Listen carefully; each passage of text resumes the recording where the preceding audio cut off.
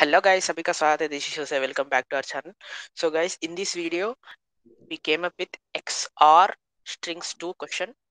So this is the 1 month preparation kit problem. But in this question, instead of writing the code, we need to debug the existing code. So there is some errors present, logical errors and the syntax errors are present in the code. We have to debug the code and make sure it should uh, successfully execute the test cases, all the hidden test cases and the public test cases. So let's see. Surya will explain the solution and let's see. Yeah. Okay. Hello, I am Surya. We are now discussing XOR strings to problem. In this challenge, we have to debug the code and we have to make that all test cases are passed. So, what is the we are given two strings which consists of zeros and one. That means the two strings will consist of zeros and ones. We have to find the XOR of two strings. XOR is nothing but exclusive OR, which is nothing but a mathematical operator for manipulating bits. We have to debug the function strings XOR that is given to us. Strings XOR. We have to debug this. You can modify at most 3 lines in the given code. That means we have to modify at most 3 lines, and we don't need to add any other lines, or we don't need to remove any other lines. That is what it is saying. Again, what they have given is input format. Input format is two lines. Input contains first string s. S is nothing but a string, and second the input is second string t. So we are given two inputs s and string s and t. Both are strings only. That is what he is saying. Next, our constraints are size of strings vary from 1 to 10 power 4, and size of S string is equal to size of T string. That means if size of S string is 1, then size of T string will be 1, and if size of S string will be 1000, then size of T string will also be 1000. Print the string obtained by the XOR of the two inputs in the single line. So that printing part will be taken care by this main method. We have to return only. So here the sample input is this one, and a sample input is S is 10101 and T is 00101. So our output is 1 followed by 4 zeros.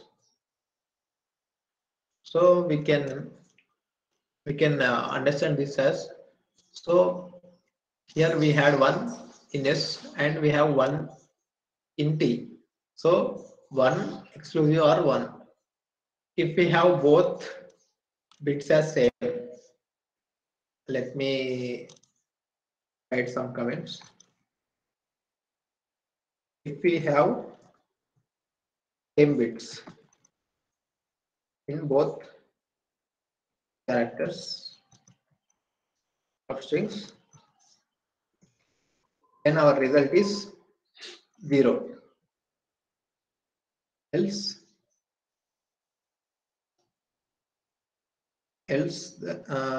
that means we have different bits in both characters of strings, then our answer will be 1. This is the main point of exclusive OR. So we can see here that, so for 1, here we had 1, so 1 exclusive OR 1, which is nothing but,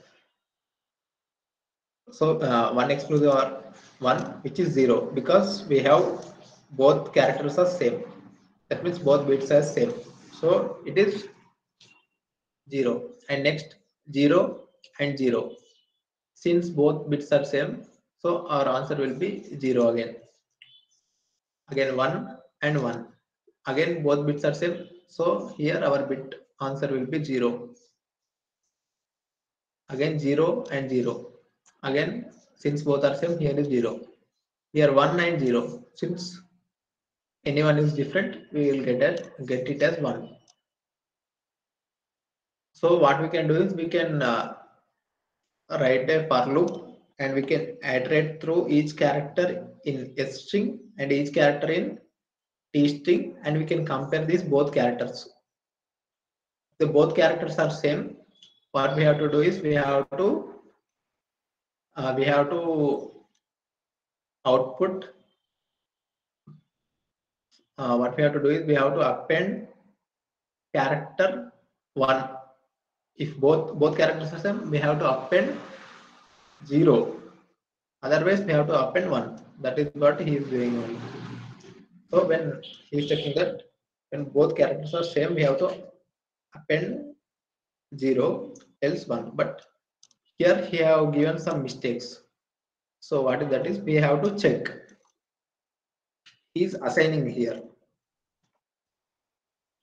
It's single equal to operator he is assigning. So what we have to do is we have to make it as double equal to operator in order to check. So this condition is correct. Again, our answer is nothing but a string of same length as that of S or T. So what we have to do is these generated results we have to append. So our results are 0, 0, 0, 0, 0, and then 1. So by appending this, we will get this string. So here he has forgotten this appending. So what we can do is we can append at last.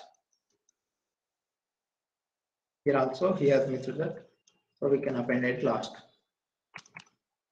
So when both characters are same, what we are doing is we are appending 0. If both characters are not same, we are appending 1.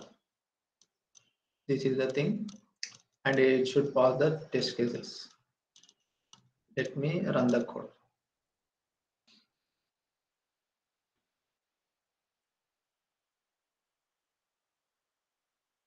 Okay.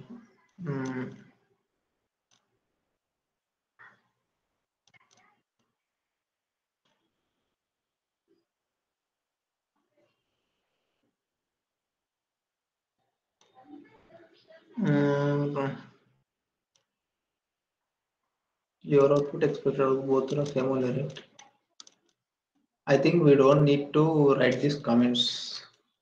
Let me remove them as well.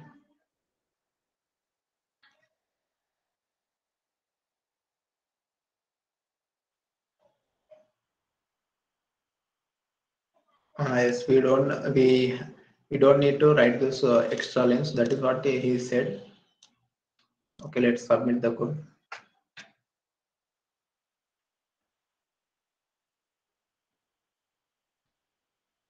As you can see that it is passing all the test cases, and this is the solution for the debugging problem of XOR Strings 2 question. Thank you. So guys, hope you like the video. Don't forget to like, share, and subscribe. In next video, we'll come up with another solution soon. So make sure to that subscribe and hit the like button. So मिलते हैं next video में तब तक के लिए bye bye.